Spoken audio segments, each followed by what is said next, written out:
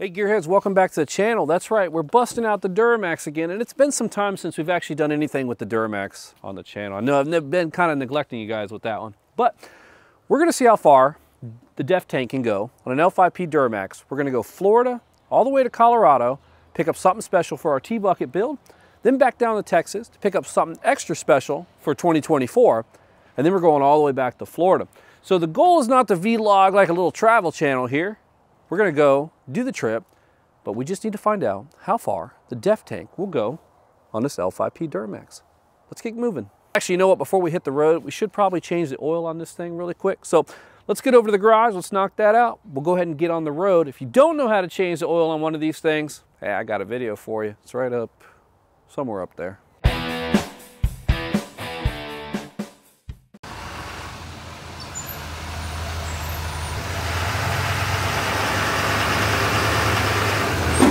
All right guys, so we got it up here.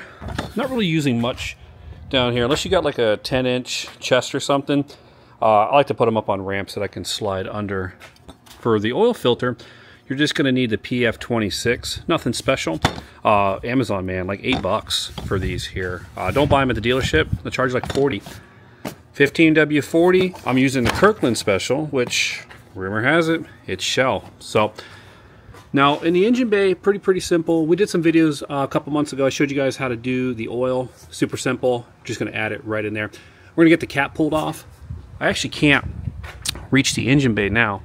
So we're going to put something so we can stand on, pull that off. I'm going to set that aside. I always like to kind of put it over here to make sure that, you know, kind of reminds myself to actually put oil underneath. But we need to jump underneath now, and I'm going to show you a little secret. You know what? Let's talk about tools really quick. So you're not going to really need much. Just an adjustable wrench here. Bring a hammer with you. I'll tell you why. And then a nice little punch. And then bring yourself a plastic bag, because I'll show you why. We just need to slide down in there. You know, I've got like 1,000 of these filter wrenches. And I always have to buy another one because I can never find my current one. But as soon as you buy another one, you find your old one. And they accumulate over time. Almost like those brake caliper compressor tools. How many of those you guys have laying around? All right.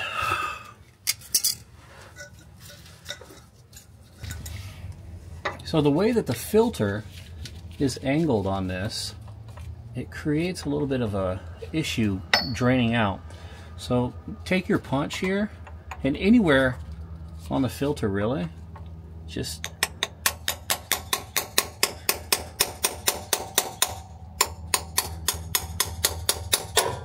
pop yourself just a little hole there, and make sure you're actually got the pan underneath like I did, and just let that filter drain out right there, so when it comes time to turn it off, it doesn't go absolutely ape shit everywhere. So go ahead and take that plastic bag you grabbed, just slide it right over that filter. Now you're supposed to use a gallon size for this, but somebody in the house used all my gallon filters, or gallon bags, and I don't have anything left.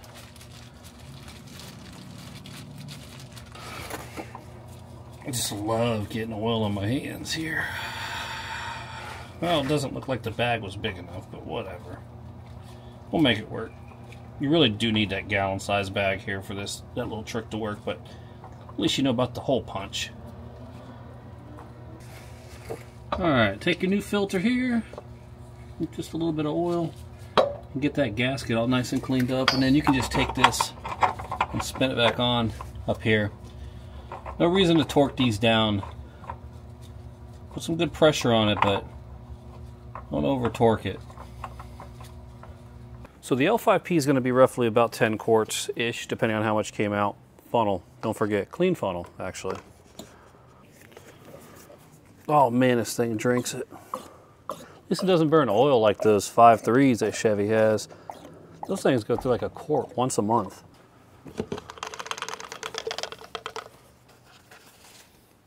Forget to put your cap on.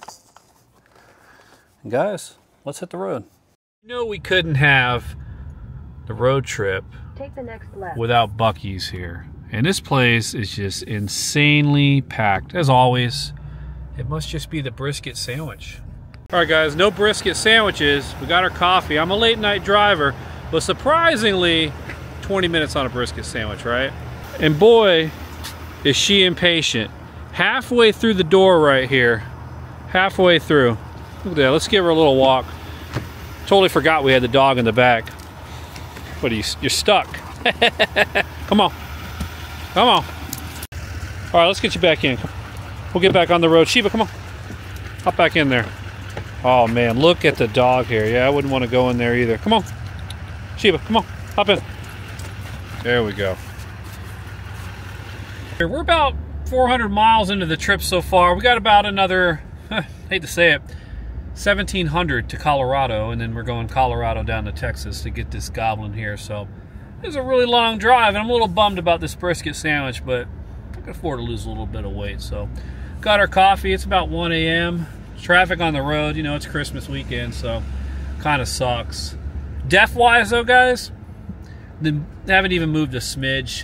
The gauges on these Duramaxes they stay full for the longest time, and then they end up going full blown, and then before you know it, you've got half, and then a quarter, and then whatnot. So I'm expecting to get probably about 2,000 miles or so out of the Def tank, and then from there we'll see where we're actually at. Really depends. If you're towing a trailer like we did back in July, we did our vlog there, we were towing the trailer, we were getting about 1,000 miles for a tank of Def in the Duramax. So again, more of a load on the vehicle, getting about 300 miles to a tank. Right now we don't have a load on it, so we're getting about 600 miles per tank, just filled up again just to top it off. But let's see how far we can get.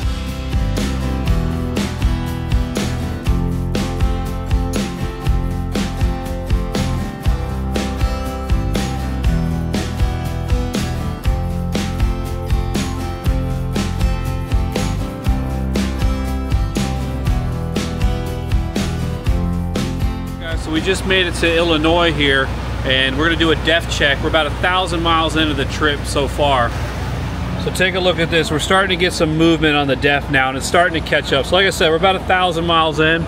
Truck's sitting about 56,608 on the total mileage right now. But let me show you a little tip here. So when you hit up some of these truck stops, you can buy Def on tap. I'm sure a lot of you guys know about that. It's either gonna work or it's not. As you can see here, this one's obviously broken. Now, if you're towing a trailer, obviously I like to use this here because it pumps a lot faster. I don't have the trailer, but all the Def pumps, or I'm sorry, all the diesel pumps on the front are all empty. But the nice part about these is they've got a high flow handle, and you can essentially pump pretty quick. So our fill up is about 333 a gallon here. So took about $100 to top us off there, but we're still good on the Def at about 1,000 miles.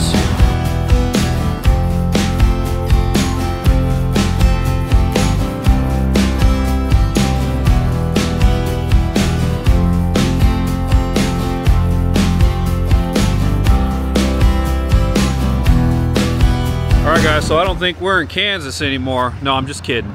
We're definitely in Kansas, and pretty deserted around here. There's like one gas station. And imagine that. There's a Dairy Queen with like nobody at it. And it's like super windy.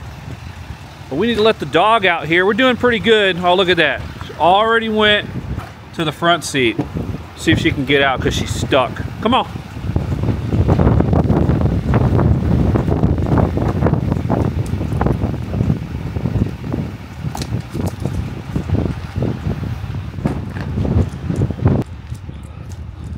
Like the best traveling companion too. She doesn't really talk much.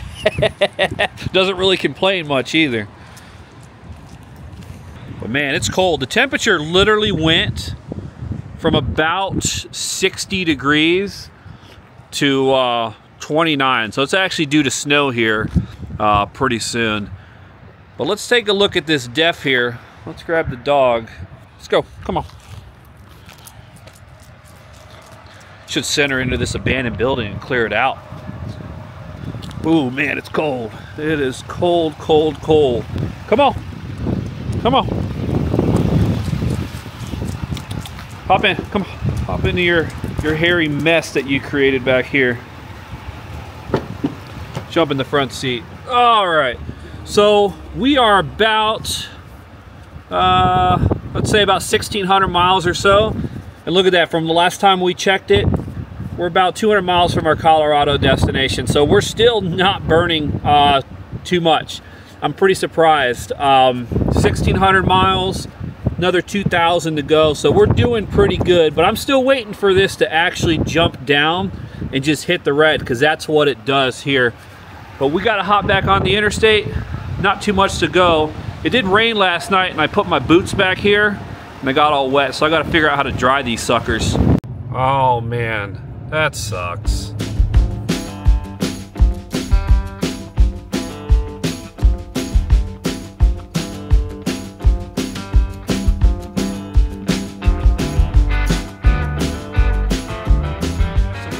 Back on the road, headed now to New Mexico. But I want to show you something, because as you can probably see from next to me, it snowed. Oh yeah.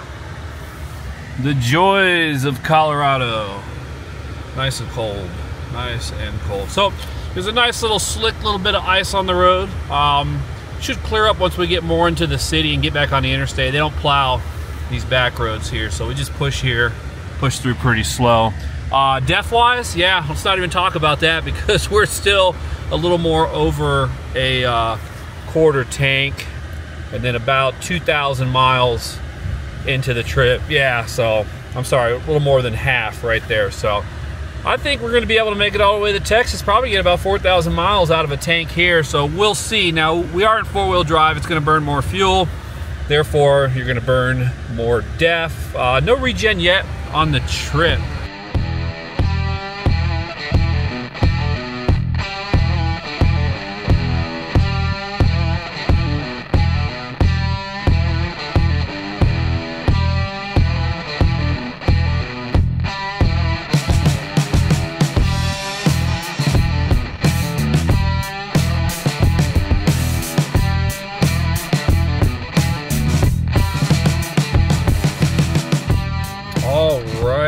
I think we are about here, 2,718 miles later, and essentially up to Colorado and back. And I think that is it right here.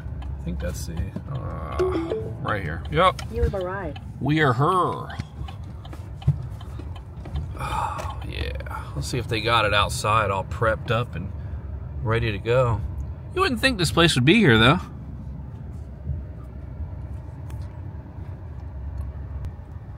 I don't even know where the hell to go. Oh, I see a bunch of cobalts back there, though. Well, let's swing over here and see what we got going on. I think that might be it. Right in there. Oh, there we go. Man, I feel like it's Christmas. Is that a bow you put on it? Yeah. Is that a Christmas bow? That's funny. Go ahead and do that. That's funny. What do you think? Oh, here we go.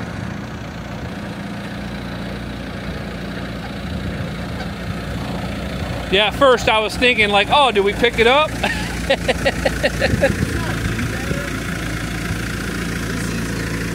Yeah.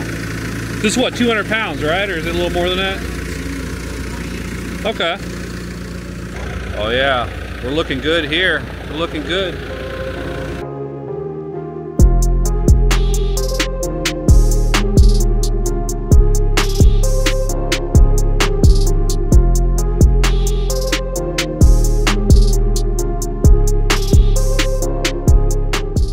Alright guys, so we're ready to hit the road again. We got about another 1,100 miles or so. So we've got the Goblin all strapped up. But I want to show you something, because we're about 2,700 miles into the trip so far. Another 17 hours to go. Colorado all the way down. We're just doing a big, giant loop. But look at this. Pay no attention to the windshield wiper fluid though. I know it's empty. So 2,700 miles into the trip so far on the Duramax there. Our DEF is sitting at about half a tank right there. So is that accurate? Who knows. But let me show you something else, because we're going to have to do this when we get back home, which I'll show you guys how to actually take care of this. So when we started our trip, our fuel filter was actually at 20%. So we're down to 8 here. So by the time we get back after about 1,100 miles or so, it's it's going to be time to do that. So I'll show you guys how to do a fuel filter change on the L5P Duramax.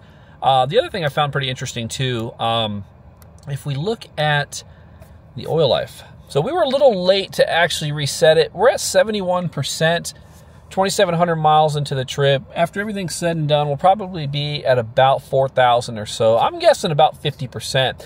But we'll talk about that when the trip is over, because I know a lot of guys are changing their oil at 3,000, which doesn't really make too much sense. But we're going to see what that's at once we get back. So this is where I'm going to get scared here. I'm afraid to even see what we have left. Let's see what we got going on here. What do you think? Yup, 16 hours, 53 minutes, 1,100 miles. Oh, nice. We got a nice little flood going on there. 1,100 miles. What route do we have, though? I really don't want to go north of Dallas again. 42 minutes slower. We can go party in Nolens. Oh, no, that goes down to Houston. I definitely don't want to go to Houston. Yeah. We'll head right back that way there. All right. Man, I don't have enough energy drinks for this. Hey guys, so we are in Florida, and well, I can see some palm trees, so it actually makes me pretty happy here. It's been a really, really long trip so far. You know, the DEF-wise, yeah, we're doing pretty good, but the truck is so dirty. Look at this. There's about 4,000 miles worth of salt on this thing. It's, look at this. I don't know if you can tell, but I can literally just peel it off with my finger. Look at that, that's wild. We gotta wash that off. But this thing's holding up pretty well. Some of the straps came loose a little bit earlier, but we got this all tied up. Luckily, we didn't lose anything in here. So we're looking at probably about another, let's jump into the dog hair infested truck here. And we're looking at about 3,400 miles so far in the trip. And then about 6 hours and 59 minutes left there. So still a little bit of time. Let's pull out old Furball here. Come on. Time we wash me.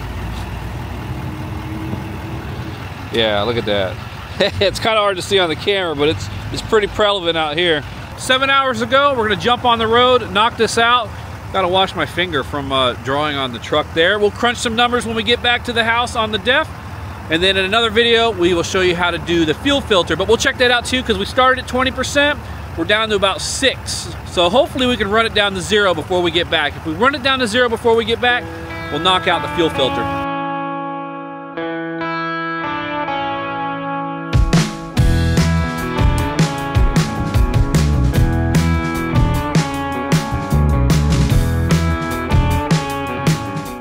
Alright guys, so we made it back to Florida, to our secret villain hideout on this bridge where we film most of our YouTube videos.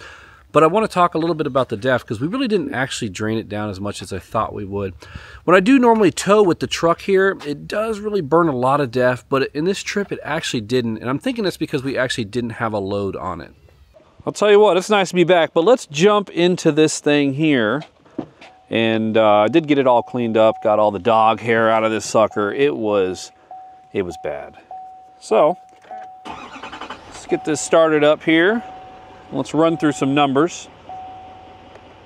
So our total trip distance for our entire trip was 4,568, give or take 20 or 30 miles between just side trips and whatnot that weren't related to the trip. Now, considering we're almost at 5,000 miles on the actual trip there, let's jump down to the actual oil life. So obviously you remember we did our oil, we're at 46%. We reset it about a quarter way through the trip, so it could be actually a little lower, but it did start at 98, we're at 46, so about halfway there. So if you think about it, they're saying on these things change the oil every 3,000 to 4,000 miles, but hey, we're almost halfway to 10 and we're 46%. Let's jump on down to the fuel filter really quick here as well. So when we started the trip, we were at about 17, 18. You know, we're now at 0%. So we're gonna have to change that. I'm gonna do that in another video for you guys. There is one currently up. It's an older one, which I'll put the link up for you, but I'll show you a little quick tip on that when we change that out. Engine hours, man, I think we were about 15, actually I think we were at 1,300 when we left, but that's not too important. Let's get down to the big number here, which was the point of the video. So when we filled up and left, we were at a full tank of DEF. We're sitting a little bit almost on E. And it started jumping really quick. As soon as we got to the halfway mark, it started dipping down really fast. So it's not going to say anything here. As soon as that one bar actually goes away, it'll start telling you that you have about 1,000 miles until you're out of DEF, which that number is about inaccurate. It's more like 150 to 200. But I've seen some other guys that have different numbers. So there you go, almost a full tank of DEF. And we went almost 5,000 miles. So 4,600, almost there. So that gives you a general idea if you guys are thinking about doing a road trip or you're kind of looking at buying one of these. Don't worry, the DEF is still cheap, hasn't been inflated quite that much yet. All right guys, so that's all I got for you here on the Duramax. We're gonna give it a little bit. We're gonna run the DEF down even a little further just to see how far it can go. We're gonna have a video up for you guys on how to actually change the fuel filter and some other fun stuff. I got the Goblin out. It's nice and safe in the Goblin storage. So we'll see you next time.